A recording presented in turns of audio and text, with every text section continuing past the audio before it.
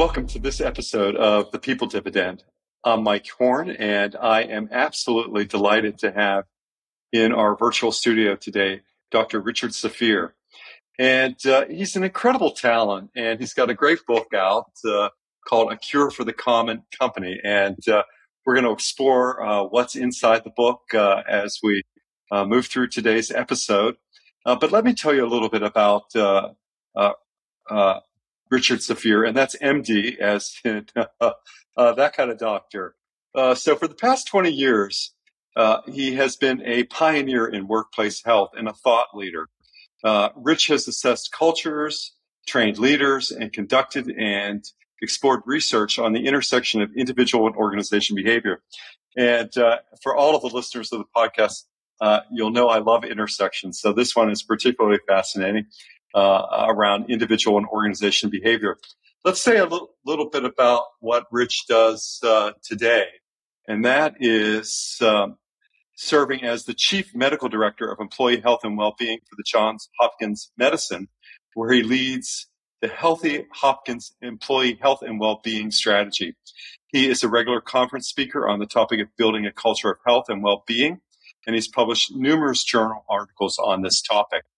Dr. Safir teaches in the Department of Health, Behavior, and Society at the Johns Hopkins Bloomberg School of Public Health. He also taught the inaugural graduate course, Organizational Health, at American University. Previously, he was medical director of the Preventive Medical Medicine for Care First at Blue Cross Blue Shield in Baltimore, Maryland. He has been credited with bringing wellness into the responsibilities of the managed care industry and led Care First BCBS to be among the first cohort of health plans accredited for wellness by the National Committee for Quality Assurance. This is quite an impressive record. And let's just say before Care First, Blue Cross Blue Shield, Dr. Safir was the medical director of occupational health of the Occupational Health Center in Baltimore and wellness director for the Mid-Atlantic region of the center's parent company, Concentra Medical Centers. Previously on the faculty of George Washington University, where he was the residency director of the Family Medicine Training Program. And he began his career practicing family medicine in Northern Virginia. Rich completed his bachelor's degrees in nutritional biochemistry at Cornell University before he graduated from medical school at the State University of New York at Buffalo, completing a residency in family medicine at Franklin Square Medical Center in Baltimore, Maryland. For those of you who are listening carefully, you will notice this East Coast pattern here: Northern Virginia, Baltimore, Washington, D.C. And he completed a faculty development fellowship at Virginia Commonwealth University, certified in clinical lipidology by the National Lipid Association, previously served on the board of directors for the American College of Lifestyle Medicine, fellow of the American Academy of Family Medicine, the American College of Lifestyle, and the American College of Preventive Medicine. He serves on the New England Journal of Medicine Catalyst Insight Council. Rich, I'm absolutely, again, both thrilled and delighted to have you in the People Dividend virtual studio today. So, look, I've said a lot about you already, but why don't you tell our audience about yourself? Well, that was very kind of you to read all that, Mike. I mean, at the end of the day, I still put on my pants one leg at a time. I'm married, 3 kids and a dog and a minivan in suburbia. So I'm pretty, I think I'm relatable to others. I've got my own well-being challenges too. So I am amongst my peers here. What does it mean to have well-being challenges? What does that mean? Well, you reminded me while you were reading my bio that there's a reason why I'm tired a lot. I actually am fortunate to be in a place in my career where I'm slowing down a little bit, and I am paying more attention to my sleep. But Mike, that is one area of my well-being where I've had to work on and be very conscious about improving. So that's just a glimpse into my own challenges. It's always nice to know that the MDs are human as well. So I appreciate you saying that. Yeah. How do you go from family medicine, Rich, into this journey that Hmm. takes you into employee health and well-being? Yeah, it's certainly not a journey I ever thought I was about to embark on, and never Right. imagined I'd land where I am today. Mike, when I was in college and studying nutrition, I really had like many moments of being surprised that we didn't learn this earlier in our life. There were so many moments that I recognized what a loss our communities have by not teaching our kids the importance of nutrition at a young age, because that's when our habits are established.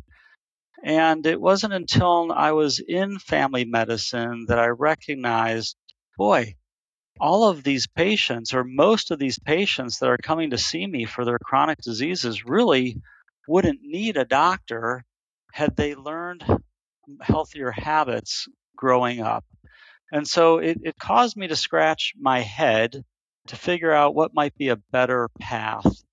The second thing I observed during my first 2 years of practice was that while I was going from one room to another every 15 minutes, which clearly was not enough time to help my patients with the root of their medical conditions, my patients were also looking a little bit hurried.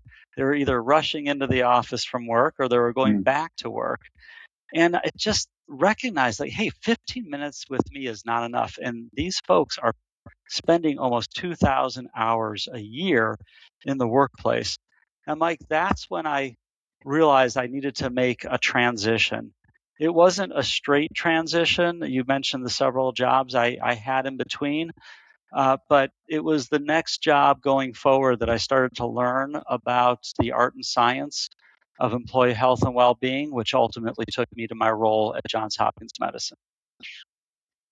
It's so interesting, having had parts of my career and to certain clients who work in biopharma and biotech, I've had the opportunity to work with lots of different MDs, MD PhDs, people who have pursued different areas of medicine. Gastroenterologists always cracked me up because it seemed that the younger men and women in the field really were big video game players. They learned their scoping skills that way. And one of my colleagues who I supported, rheumatologists, talked about having a long-term relationship with patients and using that as a choice point for Hmm. pursuing you know his work in that area. What was it? You talked about the 15-minute intervals, Rich. What was it that, again, sort of had you make the leap Yeah. from family medicine into this topic? What was the motivation, the drive? Well, I think it was I was being pushed and pulled. First, I was being pushed. I was being pushed to my limit. When I finished my training, HMOs were in their peak, and Mike, seeing patients every 15 minutes was not good for my patients and not good for me. I was physically exhausted. I was emotionally exhausted. I mean, one thing hadn't realized when I was becoming a doctor is how much I would internalize the pain and Mm. suffering of my patients. So I was physically tired, I was emotionally tired, and I didn't feel like I was making a difference. At the time, Mike, there was no discussion about burnout. And although it was back in 1997, 98, I probably was burned out. So there was the pushing me away from family medicine. But the pull was this huge opportunity to make an impact in a non-traditional forum. This idea that, you know, all of us are working most of the time, and there's got to be a way to leverage our jobs in our workplace to support our health and well-being. So interesting. We'll talk about nutrition and about healthy living Hmm. as we before we explore a cure for the common company. And one of the things that I often keep in the back of my mind, I was hiking Half Dome in California, and one of the folks who was part of our hiking team, our trio, was an oncologist.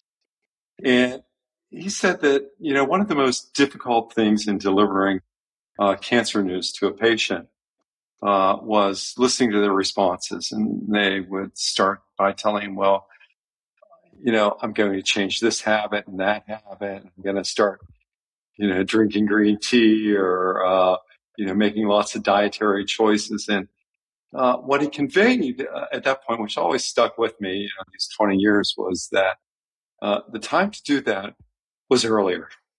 Mm-hmm. It was Yeah. at some earlier point as opposed to a diagnostic point. What do you think about that? I mean, given your background, early on as a nutritional chemist and coming from that world. Well, first, I just want to make sure I heard you say that you hiked Half Dome in Yes. Yosemite. All right, so Yes. count me in the next time, okay? Okay. You've got my Yeah. attention.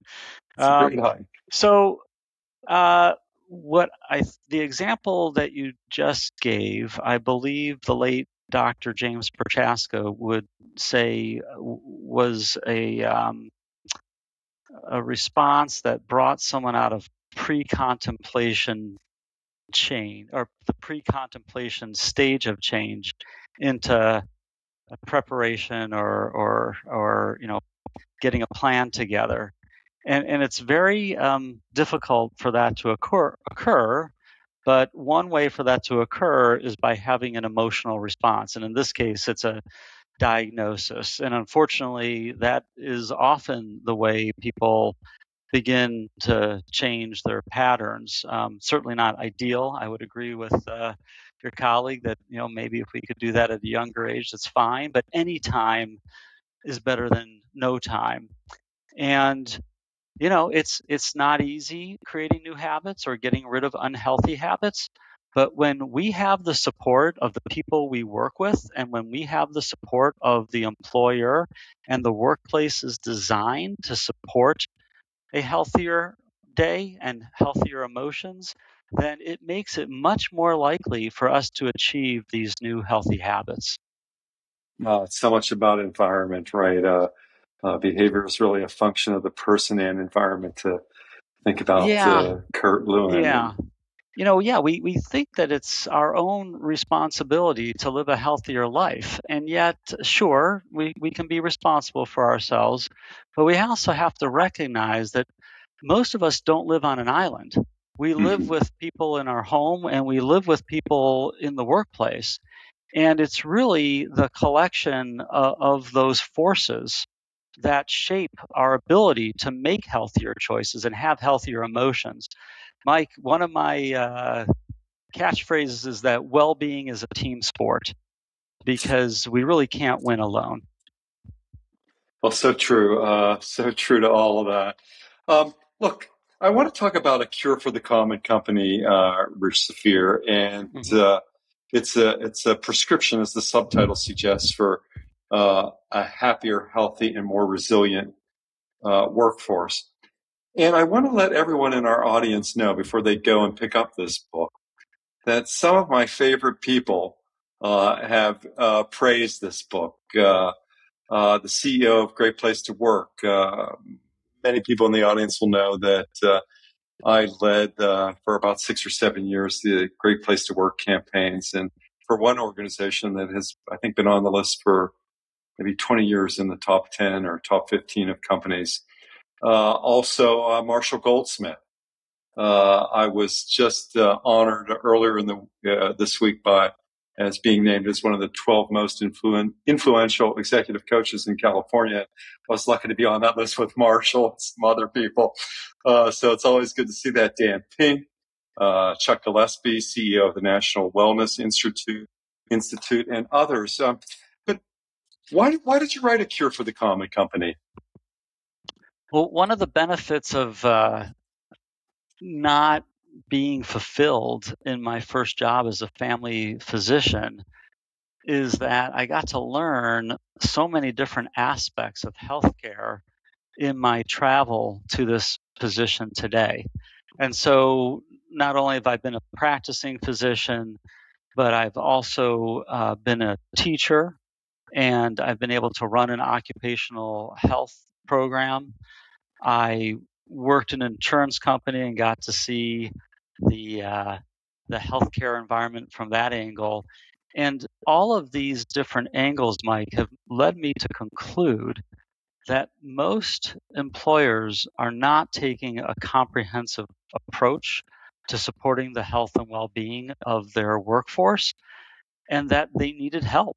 And first of all, most leaders never get trained on how to support the health and well-being of their workforce. It's not a typical course in the MBA curriculum, and it has not been traditionally part of human resource training up until a couple of years ago. So there's this huge gap of knowledge. And having been doing this for so long, I kind of felt like I had something to share. And I was fortunate enough to be able to put it into words. Well, it gives you a set of unique qualifications, Rich, if you're a physician, teacher, manager, leader, Mhm. Yeah. a unique perspective on this arena. One of the things that I found interesting in reading some of the press for Cure for the Common Company was that less than 3% of Americans are sufficiently active, eat a healthy diet, maintain a healthy weight, and abstain from smoking. Less than 3%? Really? All of those healthy habits. Yes, yes. It's really shocking. Wow. I mean, more than 3% are active and do their exercise, but when you ask people to achieve all of those, then we really narrow down the numbers. It is shocking. So, you know, what's missing in people reaching their health goals? To borrow on your catchphrase, about well-being, being a team sport, knowing that our systems of managing and leading people don't account necessarily for, well, I wouldn't say necessarily, don't account in Yeah, great margin for right. employee health and well-being. I mean, what makes this potent then? These numbers make it potent. What makes it actionable for everyone in our listening audience, the HR leaders, the HR Right, professionals? right. What makes this potently actionable? I think most HR leaders recognize that the health and well-being of their workforce is important, and most managers probably realize it's important also. But collectively, not only were these influencers trained or given the skills to do so, that they don't even have a roadmap to move forward. So the book provides a framework for human resources to follow to intentionally create the culture within the workplace that's conducive to supporting health and well-being. I mean, there are many business drivers such as improved retention, increased ability to recruit talent, decreased presenteeism, increased productivity, decreased disability claims. I mean, the list goes on and on, all these wonderful things. But at the end of the day, uh, the folks on the front line, the managers, the human resource professionals, we need guidance. And that's why I think this book can help. It seems that so much of the focus lately in the well-being area has been around mental health and mental well-being. And as an employee in organizations, I also noticed that, the person luckily enough to be insured by companies that provide outstanding healthcare. A lot of stuff, a lot of talk about, well, improve your diet, improve your get moving. Then how do we make that connect with people? Yeah, mental health is a challenge, and so is eating well and moving appropriately. But I think most people know that they should make healthier food choices and know they should move more. We don't need more campaigns to eat apples. What we really Right. need is to decrease the barriers to being able to get to those apples. And so I would ask organizations who are expecting their employees to live a healthier life, what are you doing to make it easier for them during their waking hours? Because they spend most of their waking hours with you in the workplace. So, what are some of the things that HR leaders and other executives and organizations can do in this regard, Rich?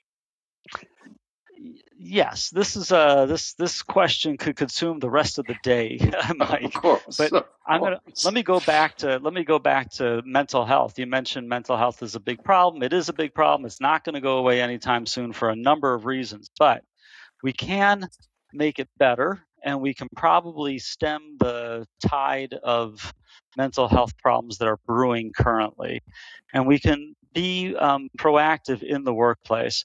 Many Americans say that their job and their manager is the number one stressor in their life. And so most managers probably don't even realize that. UKG did a study about a year and a half ago. They surveyed about 2,600 English speaking employees in 4 countries, and they found out that just as many people who said their spouse impacts their mental health also said their manager impacts their mental health. That's how powerful we are as leaders. And I don't think most leaders are trying to be a negative force in their team's life, but they don't recognize it. And then they aren't helped. We don't help them understand what they can do to be a more positive force. And Mike, that's just scratching the surface. I always tell the leaders and managers and teams that I work with that the most talked about person over a meal Yeah, or dinner is yeah, the manager. yes, You know, it's such a critical component. And yeah. I I wonder like if to, managers took that to heart. I mean, what uh-huh, kinds of behavioral right. changes we might see.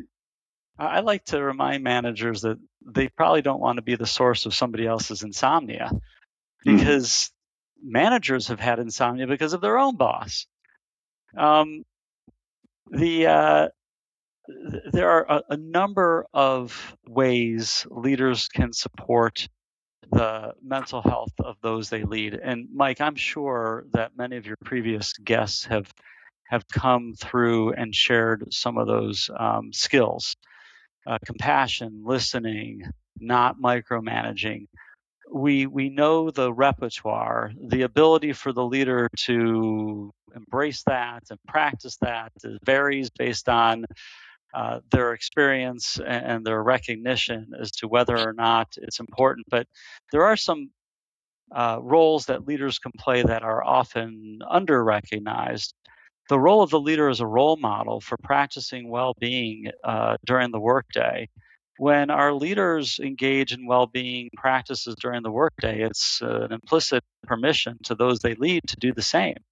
In fact, I'd go as far as to say that if the leader organizes a team meeting or event around well being, it's going one step further, saying this is so important that we're going to make special time together on the agenda. It normalizes the process, and it gives support throughout the team so that once the program or skill or whatever it is over, you've all gone through the same thing now. Now you can turn to your coworker and ask to continue with them because you were introduced to this skill together. So being a role model. Mike, another one that I don't think most leaders recognize is that they ought to be thinking about how they can remove barriers to well-being throughout the day. So we all have our barriers to well-being. Maybe it's the copy machine has been jammed for 6 months and you're tired of cleaning the paper out so that it can run again. You know, your boss may realize it's a problem, but may not realize that it's been going on for 6 months and how it's really causing you to be at your last wit.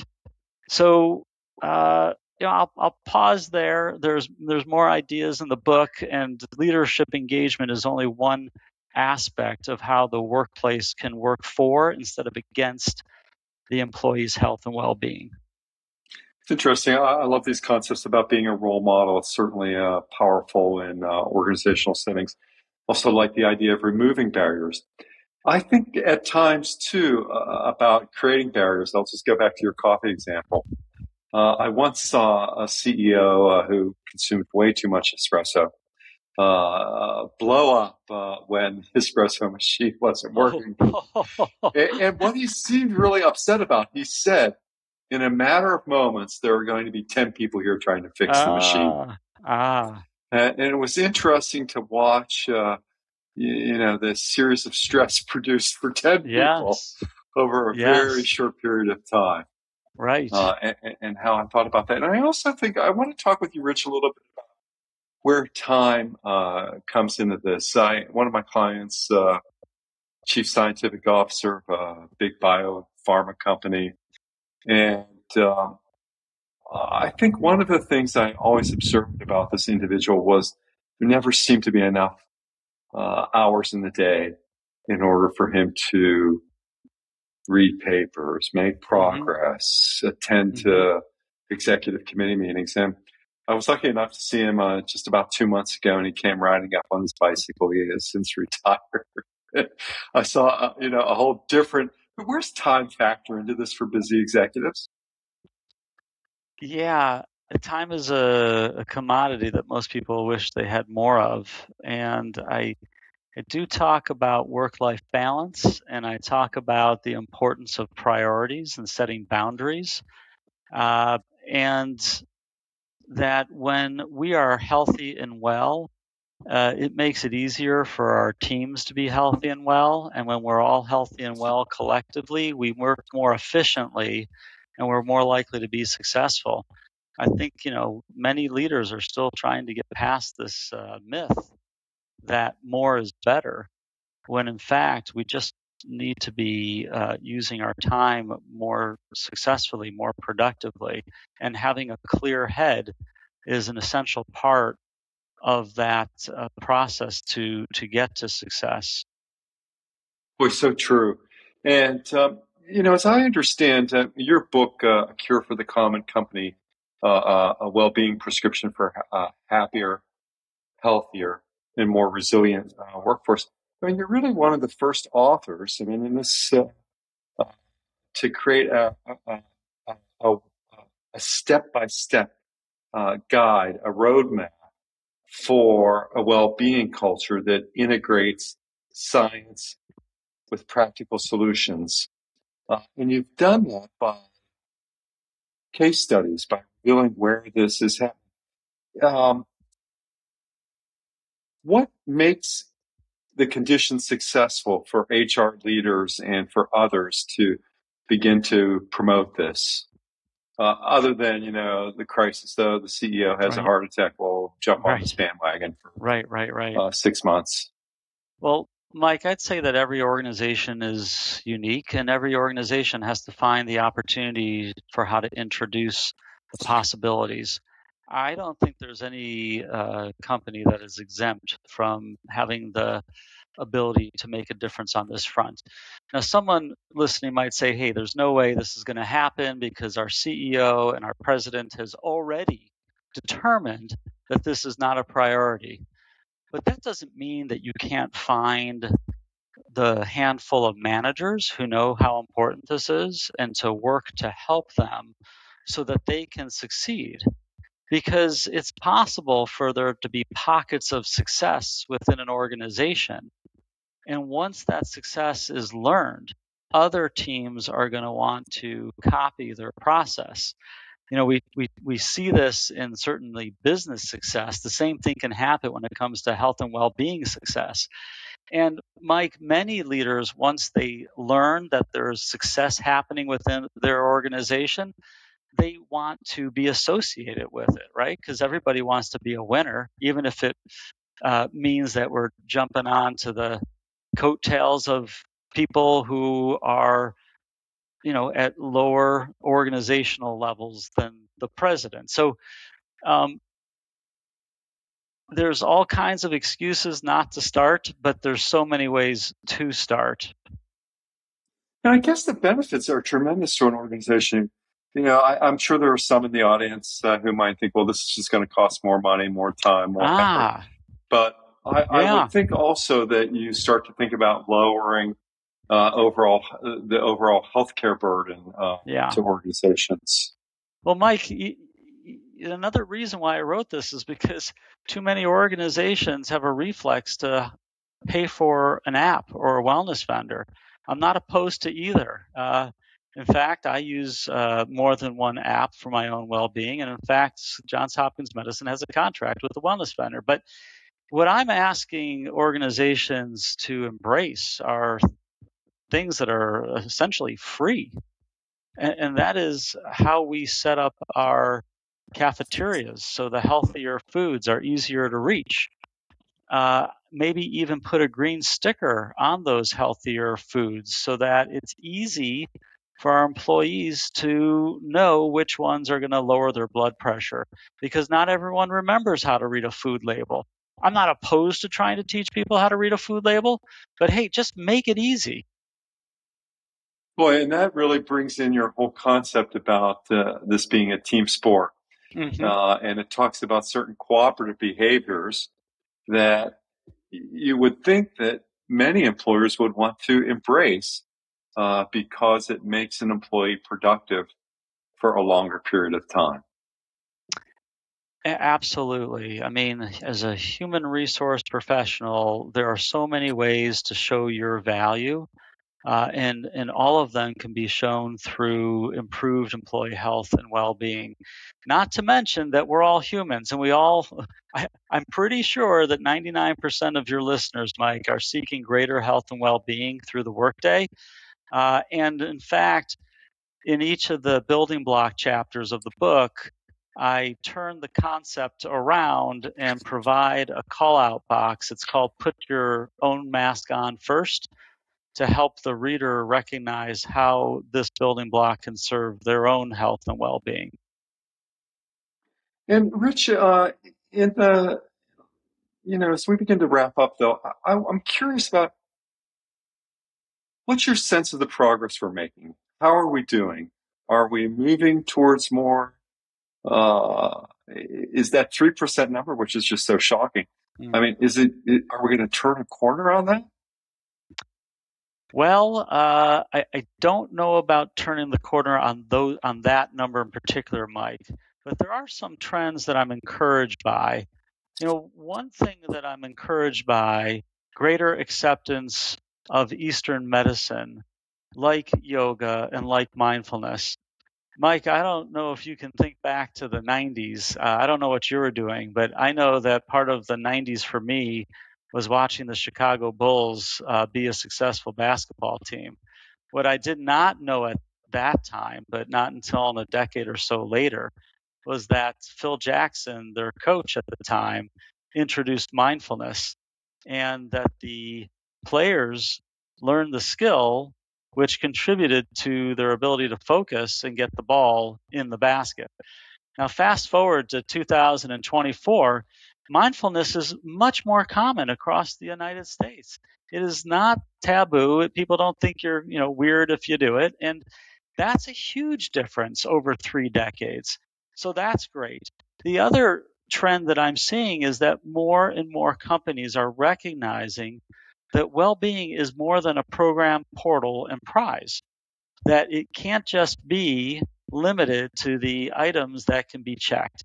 It is more about the relationships. It is more about the stress level. It is more about the workflow that's contributing to our either good health or not so good health. That I don't think is going to fall backward. I think we're in a good place going forward. That's great. And I do want to let all of our listeners know that they can find A Cure for the Common Company at all the places where we buy books, Amazon, Barnes & Noble, Hudson, Porchlight, Bookshop, IndieBound, Book Depository, Wiley, the publisher of this book. Lots of places where you can access this book, A Cure for the Common Company. Rich, just as a last question, Dr. Spear, if we were, every I'm always fascinated by a particular change model that says you've got to have dissatisfaction. You've got to have a sense of dissatisfaction in order to create some change. Plus, you've got to have some vision. some idealized state. It doesn't have to be big and fancy, but you got to have some way that you think about yourself or your team or your organization differently. All of that has to be greater than resistance to change, but it also begins with taking some first steps. Mm-hmm. So if you were thinking about these first steps in a cure for the common company, what would you tell our listeners are in the audience about, where some of these first steps might be? You pointed out some great stuff around role modeling, about reducing barriers, but, for an everyday HR leader out here, where do they start? Where are some of the places? Mike, I could answer this a lot of different ways, so I'll just give you a few different directions. I mean, one, you need to make well-being a priority. You need to carve out time each day or each week where you're processing and creating the strategy that you want to see come to life. If it's not a priority, it won't get done. If it is a priority, not only will it get done, but every other objective and goal that you're trying to achieve will be easier when you are healthier and more well, and your team is healthier and more well. So that's one idea. A second idea is to literally put well-being on the team agenda. Most leaders have regular team meetings, whether it's once a week or once a month. Put well-being on the agenda. And that way you have a standing agenda item, and prior to and during preparation, you're thinking about what is it that I'm going to address this week or this month with my team. And finally, Mike, I'd say that people either need to read my book or get educated in some manner about organizational change when it comes to well-being. Okay, so many leaders know about organizational change when they're trying to either reorganize or build a new product or go into a new market. But we need to understand that if we're truly going to optimize the well-being of our workforce, we need to look at this not only as an individual challenge, but an organizational challenge, which will require organizational change. So such a great way to think about it. And Rich Safir, if people wanted to learn more about you, where would they visit or where would they go? We'll put this all be in the show notes. Well, great. RichardSafir.com. Mike's promised to put the spelling of my name in the show notes, so that should be easy to type into your browser. I'm also active on LinkedIn. I pretty much only post on the topic of employee health and well-being. And I'm also offering a more intensive online experience through creatingawellbeingculture.com. This is so great, and all of that will be in the show notes. But it's wonderful to be in conversation with you, Dr. Safir. Thank you for humanizing this topic. Thanks for taking all of that big academic and medical experience and talking about your role as a dad, father of three, and working through these roles as physician and teacher and leader. I appreciate all the good work that you're doing in the world. So if you wanted to leave our listeners with one last thought, what would it be on this topic? I wish each of you much success on your health and well-being journey. Be patient. Some of our habits took decades to create, and trying to unwind them could take more than a couple of weeks. Great. Well, again, so great to be in conversation with Dr. Richard Safir, author of A Cure for the Common Company, which is a well-being prescription for a happier, healthy, and more resilient workforce, published by Wiley. So until the next episode of The People Dividend, stay well.